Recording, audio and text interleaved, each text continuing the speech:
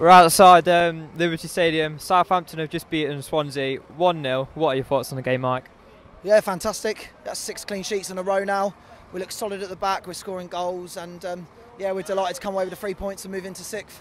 What did you think of Shane Long's goal and his performance in general? Yeah, I mean, look, he's an absolute workhorse. He runs and runs and runs, he never stops. And when you're a player like that, you're going to have the fans behind you, and ultimately you're going to score goals as well. And yeah, we're delighted for Shane, yeah. What about his miss in the first half? Did you think he'd bounce back and get the second goal? Or we were talking about it earlier. I think he didn't really realise that the centre-back was going to miss it, and I think really had time to bring it down, but we'll forgive him for scoring in the second half, I think. Yeah, well, hopefully Europe's on the cards. What do you think? Yeah, I think we've got a good chance. I think with the form we're in, the way we're playing, as I say, we look solid at the back.